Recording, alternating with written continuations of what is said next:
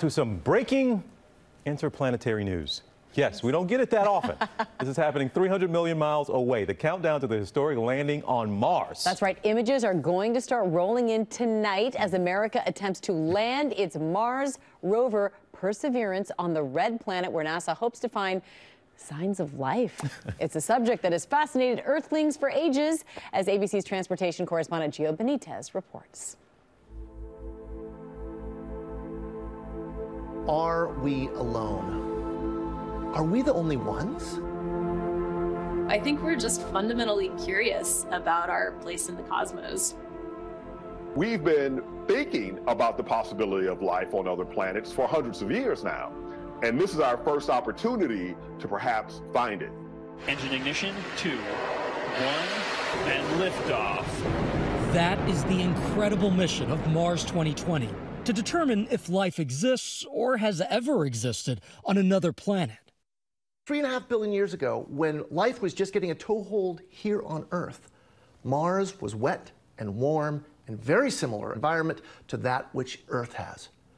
So there's a possibility that early Mars was habitable for life and that life could have also started on the red planet. To answer that question, NASA scientists have created the most advanced robot ever sent into space. Perseverance has within it the most complex, sophisticated robotic system we've ever sent outside of Earth. We're landing the heaviest payload that we've ever landed. Perseverance rover is roughly the size of a car. It's about 10 feet long. She is the biggest rover, the heaviest rover. She has got packed with firsts from the bottom to the top. It's part of a mission that has been more than 8 years in the making, with a price tag of $2.7 billion. Its destination, an ancient dried-up lake called JEZERO, 3.5 billion years old. Based on everything we know about that environment, it was habitable. Life should have been there. So I think we are very optimistic, I'm very optimistic, that we will find signs of ancient life there if they ever existed on Mars. There's no reason why they shouldn't be there. Don't expect them to find creatures like we've seen in movies like Mars Attacks. Martians. Funny looking little critters, ain't they? What they hope is to find something much simpler, ancient evidence of tiny microbe-sized life. But none of this will happen until the rover is safely on the planet. Space is hard. When I started this work, over 65% of all the missions that went to Mars had failed, had ended in disaster. It's so difficult that only one country has been successful in landing a rover so far, and that's the United States. Looking forward, this NASA mission is the first of 3.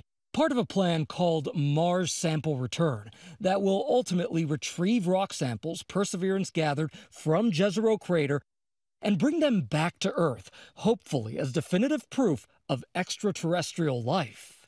If we define evidence of life on Mars, then we're going to realize that we're a bigger part of the life story. It's not just an Earth story, it's a universe story. I hope that happens. That would be a super exciting thing to see. There's a lot of things that have to happen in order to pull this off. Whether or not we can do it, absolutely yes. Is it easy? Absolutely not. Will it happen? I don't know. I hope so. And once we prove that, new questions arise.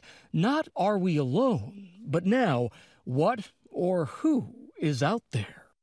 Thanks to Gio for that. You can catch all the excitement on our Mission to Mars live coverage on ABC News Live. It starts at 3:30 o'clock.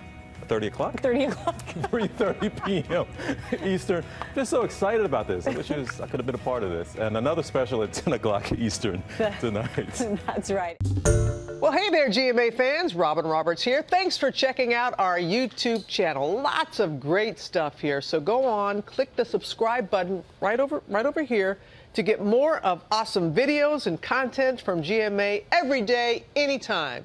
We thank you for watching, and we'll see you in the morning on GMA.